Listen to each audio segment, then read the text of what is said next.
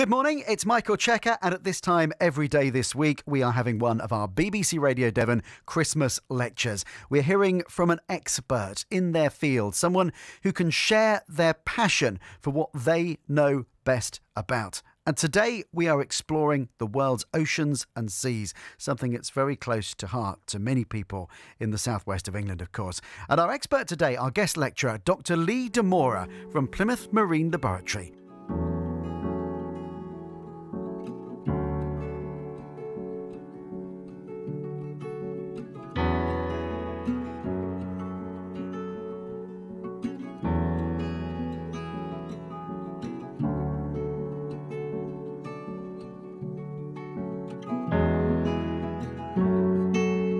I'm Dr. Lee Demora, and I work here in Devon at PML, which is a registered environmental charity.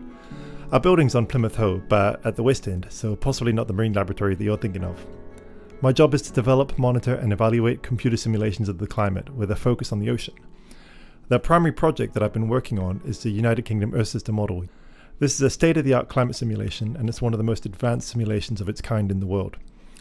Earth system models are important because they are the only way that we can make realistic forecasts of the future climate.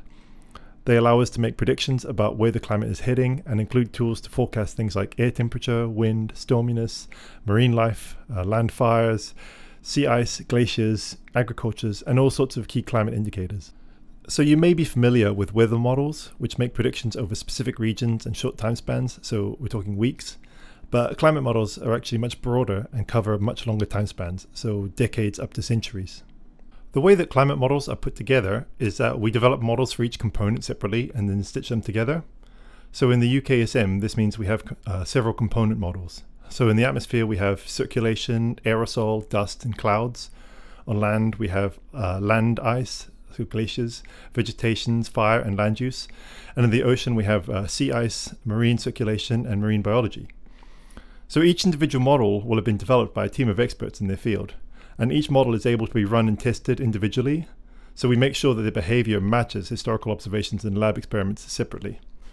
Once we have a good understanding of how each component model works on its own, we then connect them together, and the connections reflect the ways that those systems interact in nature.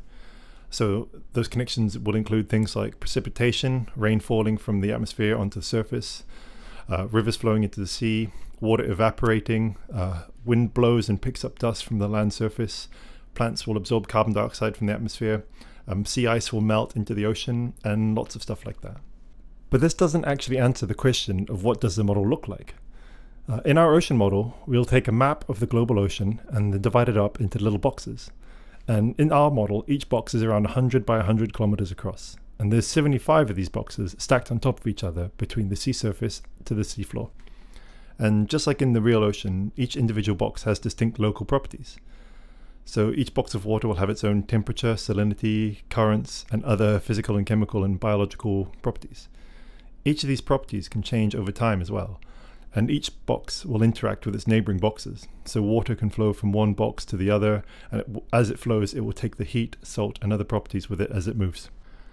Each little box of the ocean also contains a marine ecosystem model, and the box contains microscopic plants and animals called phytoplankton and zooplankton, and they're floating around in the water. And the water, just like soil on land, contains nutrients that the phytoplankton consume and use to grow. And just like on land, the plants are eaten by the herbivores, and the herbivores are eaten by carnivores. And when they die, the plankton are biodegraded by bacteria, which release nutrients back into the ocean, or they form detritus, which can be suspended or sink to the seafloor. And once we have a set of values for each box, so temperature, salinity, nutrients, phytoplankton concentration, and so on, we then take a step forward in time and move the model forwards an hour, for instance. The earth will turn, light will get brighter or darker, the ocean sloshes around, and the wind blows. So in our little ecosystem as well, some of the plants will have been consuming nutrients, some of the carnivores will have eaten the herbivores, one population goes up and the other population goes down. And also the current will have moved some water from the neighboring box and pushed some water out the other side. So once we've run through this entire process and recalculated the contents of each box, the results are then saved and we're ready to move forward another hour. And this exact process happens in all the other component models as well. So we divide them up into stacks of boxes, and then we try to understand what's happening inside each box. And we move forward an hour and we record the changes. But we also need to understand how things transfer from one box to another when different model components touch. So this could be the water and ice, or air and ocean, or land and air, for instance. So in the air-ocean interface, we need to think about things like precipitation, wind, sea spray, aerosol, gas, dust, and heat, all being exchanged from air and sea and back again. So some of these behaviors can also chain up and go between several models in one go. So let's take, for example, a speck of dust that the wind picks up from the desert in Australia. That dust starts in the land surface model, and then it passes up into the atmospheric circulation model, which carries it in the air. So while it's being blown around, it's acted upon in the atmospheric chemistry model. So it may break up or oxidize. It may attract water and then join a cloud in the aerosol and cloud model. After some time, it will be deposited on the surface either through precipitation or dry deposition. So let's say that dust lands on an iceberg. So it could contribute to changing the color of the ice and make it less reflective of sunlight. So then the iceberg starts to absorb more heat and starts to melt. So once the ice is melted, the dust is then dissolved in the surface ocean, and it will follow the current in the marine circulation model. And then as a dissolved nutrient, it may be consumed by phytoplankton, and then the phytoplankton is consumed by zooplankton, and then it becomes part of the food web. And each step that the dust took along the way is governed by a mathematical function that reflects how the connection behaves in nature. And that's the essence of modelling. In the second half of today's lecture, I'll be talking about how we simulate the recent past, the present day and the future, and how these models can influence international climate change policy.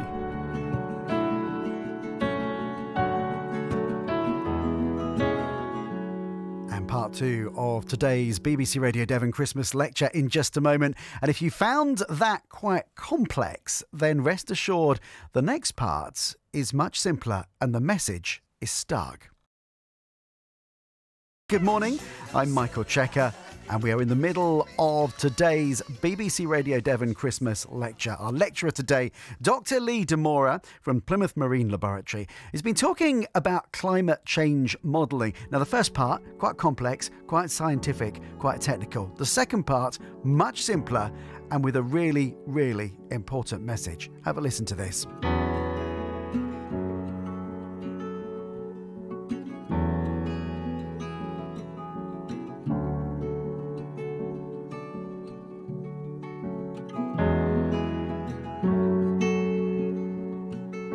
In the first part, we talked about how Earth system models are put together, and now we're moving on to how we run and use the model. Once we have the full Earth system model set up, if we were just to leave this model running, it would behave like nature without any human influence. However, if we want to simulate a realistic climate, we need to include some of the impacts that humanity has made on the environment. This means that the model needs to include changes like the gradual rise in the atmospheric concentration of carbon dioxide and other greenhouse gases. We also need to include how land use has been changed by humanity in terms of urbanization, deforestation, and changes in farming practices. It's important to say that we don't force the model temperature to change. Temperature change is the consequence of including human influence on the climate. It's never explicitly forced into the model. It's also worth taking a moment to discuss how human influence actually does affect the climate. We've mentioned this already, but carbon dioxide is produced by burning fossil fuels. And before the Industrial Revolution, there was around 280 carbon dioxide molecules for every million molecules in the air, and now that value is up to 420 parts per million and rising. Not to get too scientisty, but the greenhouse warming mechanism is actually quite interesting, but it's also not so complicated. Greenhouse gases like carbon dioxide are transparent to most sunlight, but opaque for radiation given off by the Earth in the infrared. So it's quite easy for sunlight to pass through the atmosphere on the way down. But when the sunlight hits the Earth's surface, it's absorbed as heat energy and then re-emitted as infrared radiation. So it becomes much harder for it to get out of the atmosphere again. And the more greenhouse gases we have, the worse this problem becomes. And the ocean also absorbs some of the carbon dioxide emitted by burning fossil fuels. In water, carbon dioxide becomes carbonic acid, and in large quantities it can change the pH of the ocean in a process called ocean acidification. Ocean acidification can be responsible for coral bleaching events and other significant changes in the marine environment. Humanity has also had a significant impact on the climate through deforestation, burning biomass, water extraction, marine pollution, and habitat loss. Looking to the future, we don't know how human behavior will change, if at all. In models, we take this into account by running the model with several plausible scenarios for emissions of greenhouse gases and land use. The range of scenarios goes from an immediate reduction in emissions to an intensive fossil fuel use. This wide range allows us to make predictions of the future climate and provide useful best and worst case advice to policymakers. The UKESM is not the only Earth system model out there. There are models from research institutes and universities from around the world. It's important that they're there so that we can compare our model against other models, because if several groups of scientists independently reach the same conclusion, then we can have a lot more confidence in the results themselves. So the Coupled Model Intercomparison Project, or CMIP, outlines a set of rules, formats and standards that make it easier for us to compare models. This includes a set of required simulations that each model must run, like produce a pre-industrial simulation for 150 years. And all CMIP models need to meet the same set of data quality and formats. This standardization allows us to build software frameworks like ESM Valtool, which make it very easy for scientists to take raw model data and convert it into a scientific result. Basically, by making standardized model data and tools freely available and easy to use, the scientific process is democratized and the barriers to entry are reduced. These CMIP6 datasets are the modelling backbone of the IPCC assessment reports. These reports were made to summarise our best understanding of the current state of the climate and its possible future trajectory. They were the scientific basis for international climate change policy agreements, and they underpinned the Paris Agreement and the recent COP26 agreement in Glasgow. The IPCC reports are each thousands of pages long, but the headline results are that human activities are unambiguously causing climate change. And if the world can substantially reduce emissions in the 2020s, then we may be able to limit the temperature rise to below 1.5 degrees. I personally believe that there's scope for climate optimism. For instance, 10 years ago, 40% of the UK's power was generated by coal, but now that number is less than 2% and still dropping.